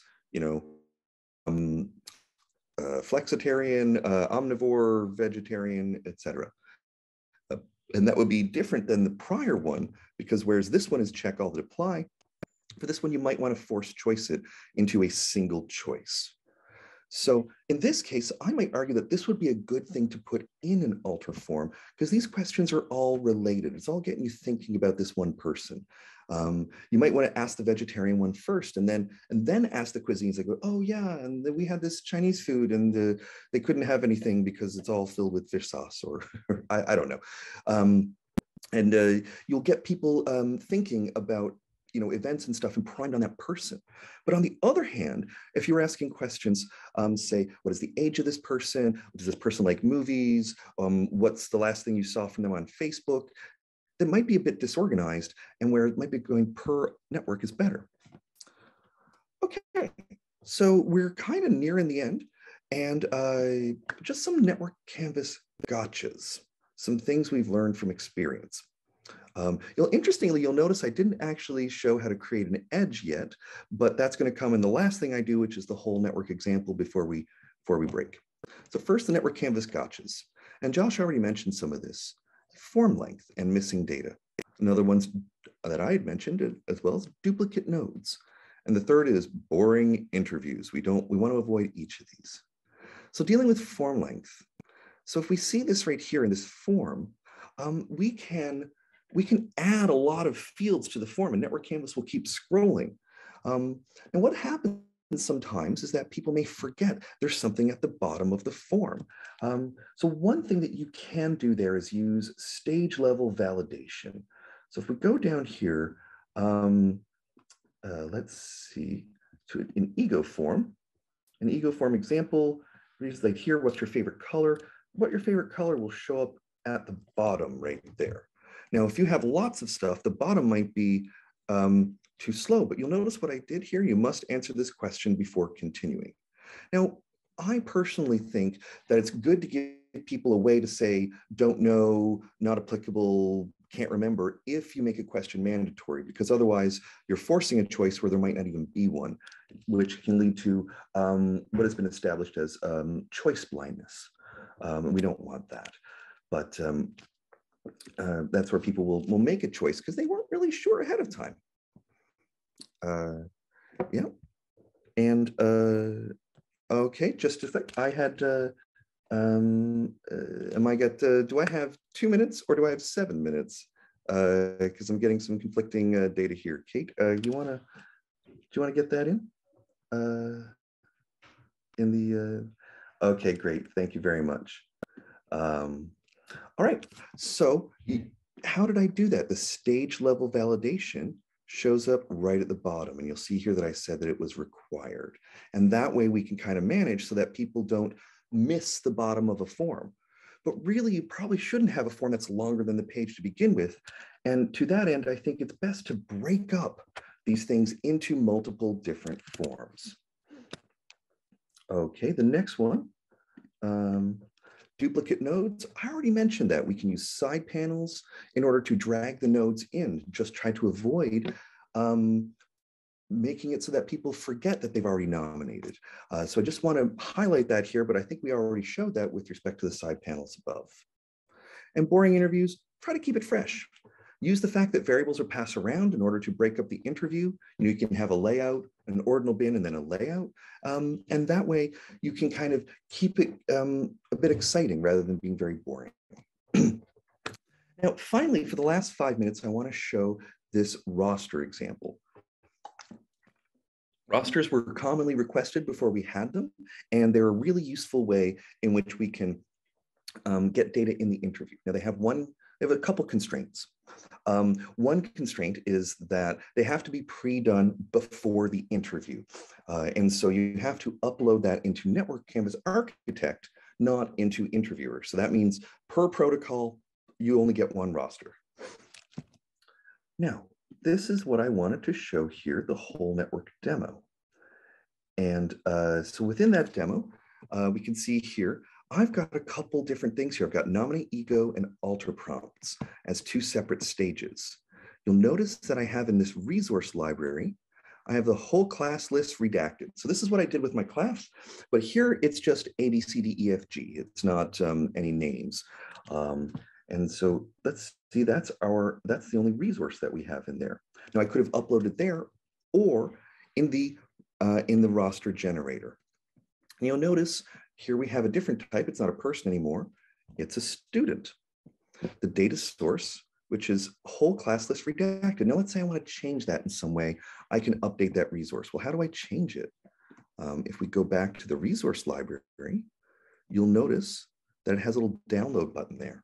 So we can actually download that and then edit it and then upload it back again. Get that out of there. Now, if we have a whole network, we don't necessarily want people linking to themselves. Maybe we do or don't, but I normally don't. And so what we would have, first is one stage where we nominate ego. And I'm going to go down here right to the bottom. These are all some configuration options for how you present the data. But I want to show here the prompt. please select only yourself. And then I also want to show minimum and maximum number of alters. So I have one maximum alter. If I try to add a second alter as myself, it's going to say no. And if you might remember from earlier, here we add an additional variable called isEgo. So I'm going to use that then later on and set it to true. Right? Now then once we have ego nominated, we can have some alter prompts. And we can have alter prompts, things like, please select the people you knew before coming to class, the ones you've met since class. You can kind of reorganize those around in different ways or have them on different stages. But the way I've done this is we can add them in two separate prompts. I don't have any minimum or maximum number of alters. And you'll notice that because of the way the roster works, it excludes ego. And then finally, this layout right here, this is where I wanted to show the network, how we would assign edges. You'll notice it has a little filter here because I don't put ego on here. The filter is where student is ego is not true. So now we're going to lay out everybody except ego. Now watch this right here. We've got nobody in there. But if I go right up to the top here, please select only yourself, I'll be A. Now this one doesn't show A. We can drop these in right here. Please select the ones you knew before coming to class. The next prompt, please select the nodes since class. It only includes those that are available. Now watch down here, A is not available, but the rest of them are, and we can do things with them. Now I haven't assigned or set any edges in this. We won't really have much time for that, for the alter edges, but that itself is something that you can do within, within these sorts of layouts right here. If you'll notice, layout mode, manual, automatic, prompts, and there we can create some edges. Normally, we don't necessarily want to create edges for everybody in the whole network. That's kind of a cognitive social structure. We normally want ego's relationship to other alters, and then we combine that later. That would require you using multiple data and using multiple files and stitching them together. That's something that's going to be shown after the break. So now, not really much left, just some potpourri. You can do stage level filtering. There's also skip flow logic. And I didn't get to really show narrative mode, but I think it's fabulous. So that's pretty much it for my time for Architect. I hope that was helpful. And yeah, enjoy the break. I hope I didn't make you too hungry. Hey, folks. The next part of our workshop, we're going to be now talking about using network canvas data and data export. And Pat's going to take that over. Pat, you ready? Yep. Cool. Okay. Hi, everyone. I'm Pat Janulis. I'm an assistant professor at Northwestern here in Chicago with the rest of the Chicago folks. I'm going to share my screen. I'll probably have the kind of shortest session here, but as Michelle mentioned, I'm going to be going over the data export process. As lots of folks have talked about, we're really focusing on directly exporting data from Interviewer today. There's a separate process that can be used if you're using the server app. But it's actually quite self-explanatory, hopefully, due to Josh's design. And basically, it's kind of brings you through step-by-step in a wizard. So as you can see here, I'm in the Interviewer. I'm just scrolling down to manage and export session data. So this is actually data. Josh mentioned the developer tool that kind of creates dummy data for you. This is an example of that. So you can either find this on the Google Drive or you can create your own data if you develop a protocol and go through this process. So within that managing and data export, you see these little cards representing each of the interviews that you conducted, or in this case, the fake interviews that were produced through the developer tools. And you can either select individual observations here or interviews, or there's these tools at the bottom that can, for example, select all the cases that you haven't exported yet, or all in that case, or the ones that you have already exported if you're looking to basically re-download your data. After you select which sessions that you want to export, you just go export selected files. And here we have a series of options basically through this kind of wizard process of data export. As Josh mentioned, there's really two main formats that the software exports. One is a GraphML file, and that's basically it's an XML-based file format that's specifically designed for network or graph data. In many ways, it's better because it's a single file that contains all the information from a single observation or a single interview. But perhaps the more common format is in these CSV files, which many people are used to handling in traditional kind of flat formats. And by default, it's essentially going to give you 3 files for each interview, depending on what type of data you have. But I'll go through the specific files in a moment. You can, so 3 files for each interview. You can merge those sessions into basically a combined file. So instead of 3 files for each interview, you would get 3 files overall. And so it's multiple egos, and the ego file, for example, alters all the alters across interviews in a single alter file. I'm gonna use the kind of default format that people may be more familiar with in using prior software. And I'll talk basically in the R code that I'm going to show that works with this data. It kind of combines those files for you. You can basically skip that step if you use the merge session. And then the final one is really just a setting for how the coordinates for these sociogram layouts are presented in the data file. And Josh can speak more to that really, but it's probably a more kind of niche feature that not everyone will be interested in unless you're specifically focusing on those layouts. So I'm just going to keep these defaults where we're exporting a GraphML and we're exporting the CSV files, and it's quite simple. You just click this, and then you get a little counter, and then you can assign where it is. So like I said, all these files are going to be up on our Google Drive, these exact files that I'm working with, as well as the R script that I'm going to be using. But before we get into that, let's look at the actual file format. So we'll start with the ego data set. So like I said, this is just for one interview, for a single participant, basically. And in this case, it makes sense. So the ego file really just has 1 row, 2 rows if you count the variable names.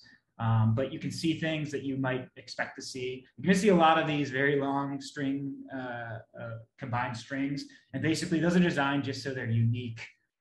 So there's some randomization added to them, and they're long, so we don't get duplicates across different interviews or across the different alters. So you see things like an ego ID that's going to kind of help you know which alters belong to which ego or which edges belong to which ego. And then you get the case ID, which is the information that you actually type in when you start an interview. And then you get some other kind of interview level information, like when the session started, when it finished, when you exported, and then any other ego level information that you collected during the interview itself. We can then go to the alter information here. And similarly, you're going to see this ego ID, which helps us identify whose alters these are. You get the alter IDs in this case, and then all the information that you collected. As you can notice, again, these kind of long combined strings. And then we also have a node ID, which is not unique across alters. So the network canvas UUID here is going to be unique across the different interviews. So you shouldn't have duplicates. But it's often very challenging to look at or handle if you're ever looking at the data itself. So you can, as a quick and easy way within a single egos interview, you can look at these node IDs. And I use them a little later in the visualization just to show some of that. So we have the ego information, we have their alters information, and then obviously we will have edge information. In this case, we only have a single type of edge, so we just have one here. Again, we have these like simplified versions of things. So an edge ID from and a to that are not going to be unique across the different interviews, but we also have these long versions. So again, here we have the ego ID to identify that when we're importing this data into R or whatever software you're using, we know that whose interview this data came from. We have an edge ID that's a long form here. And then we have the source and target, which are going to be what connect to our alter data files. And again, in the R script, that's how we kind of identify where these edges are going. And we know that they're going to be unique across the different interviews. So we can just, definitively identify who these connections should be between. That's just a crash course in how the data is going to typically come out in the CSV files. And those are the files that I'm going to be working with here in R. So this is just basically in our notebook that again, this is on the Google Drive, and it's working with these specific files that I also included in the Google Drive. There's a lot of text that I'm not going to read, obviously, but you can look at it. And I think I uploaded the HTML version. If it's much prettier than you open it in the actual our studio here. But what we're doing, just setting a folder here. And this is what I was talking about earlier. Because we didn't merge the sessions and we're basically using separate files for each interview, this is just a quick and easy using some code to basically loop through the files in this folder to combine them into a single data frame for the alter data, a single data frame for the edgeless data, and then a single data frame for the ego data, which a lot of the stuff we're doing here is associated with the ego R package. And this is basically the same, purposely, but this is basically the same format which that package likes to use this information to, just handle ego data. Just to check to make sure we got the data that we want. This is, basically the same thing that we were seeing before. So that looks good. This section here is just some simple recoding, basically taking it, these using text instead of the codes that we actually included in Network Canvas. And then here is how the kind of the essential component in bringing this data into the ego R package. Again, defining the alter, the ego, and the edgeless information, and then we define the these unique identifiers that are used in Network Canvas that we can use to identify basically those information that I was saying, the ego and then the alters for the edges as well. So again, here's a little bit of recoding, and then we're just going to plot one of the ego networks to make sure we have kind of what we should have, and things make sense. Adding some color here just to make it clear, and a little overlap in the names here, but yeah, basically this looks like a pretty dense ego net. Like I said, this is kind of randomly generated, so it's not very meaningful, but nonetheless, we see what we kind of expect to see in an ego net. So that's just plotting a single ego net. You can obviously do many other things. The ego R package has some specific visualizations that let you look at things, for example, across different ego nets. In this case, here we have. In this case, I'm using the node IDs rather than the node, the kind of the labels or the names, just because it's really difficult to see. And this is really visualized in multiple things. So in this case, we're seeing the inside or outside is identifying the if they're a family member, and then the quadrant in which the nodes, the alters are placed, identifies kind of the frequency of communication. This is just an example of some of the tools that are in ego R that you can use to visualize things. There's no particular meaning, but just to show that these are 4 distinct ego nets, and we can get data. We're getting this data out of Network Canvas. Obviously, there's other things you want to do with network data. You just don't want to, it's not just visualizations. And there's other functions here. So you can provide a summary of information on the ego networks. So in this case, we get things like the minimum and maximum size of each ego net, or all the ego nets, the average size, and so on and so forth, density, things like that. And then we can get the, aggregate that into a data frame. In this case, the ego, these are the, each observation and the density of their ego-centric network. Finally, what we usually want to do is not just get summary statistics, but hopefully look at some some relationships between, for example, maybe some statistics and some other stuff. So this is just the histogram of the degree for across the different ego nets, or the alters in this case. And then finally, we have here, it's just plotting each ego net. And in this case, maybe there's some relationship between the egocentric network density and how much they enjoy visiting conferences. And maybe we see a slight negative association here. But nonetheless, overall, this is just really, these are obviously very toy, silly examples. But just to show that, how you bring in network data from Network Canvas, and some examples of very simple and oversimplified, perhaps, examples of data analysis that you could be conducted. Happy to answer any questions about this. I guess it's important to note there isn't, and this is well overdue, but there isn't an example yet of using GraphML or using the merge data sets. That would basically only change this part, and there are functions. Although it's a little more challenging, you have to work across packages usually, but you can use either format to bring this data in and use it with any of the packages that you use. It's just basic data manipulation that you have to handle, and hopefully we'll have some more examples that are a little bit more generalizable on our documentation soon.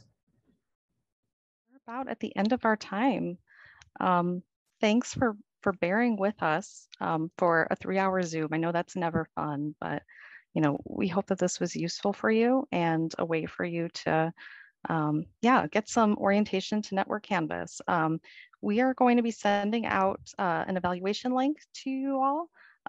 Kate just posted it in the chat. Please let us know, how this went, suggestions for improvement. This is a different format for us in terms of usually we take a little bit more time. This is a little bit shorter. How did it go? And are there areas that you think we should focus more on, less on? Any tips? We'd love to hear all of that, in addition to feedback on software and functionality. Please also, reach out to us if you have any questions, things that come up in the meantime, info@networkcanvas.com, and all of the other ways that you can reach out to us.